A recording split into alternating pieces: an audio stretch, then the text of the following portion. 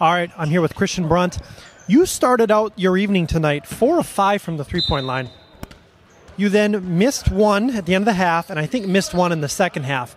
Still pretty good, 4 of 7. I think the box score reads, but you started out 4 of 5. What was behind that resurgence, I guess?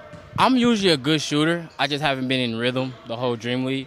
I told you I was going to have a breakout game. I felt good going into this game, and it showed. Hopefully I can keep it up for the rest of the season. Do you feel as though you've been underutilized through the first 7 weeks of the season? I'm not going to say underutilized, maybe underrated. I had the whole coach incident on Facebook or whatever.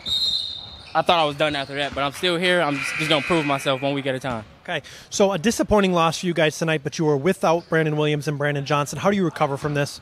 We just got to we didn't lose by much. We lost by 3, so we just got to keep doing what we was doing. Keep the intensity up, keep up the defense, keep moving the ball around, and we should be good. Well, great game tonight, even in a losing effort. Thank you for joining us today, Christian. Thank you.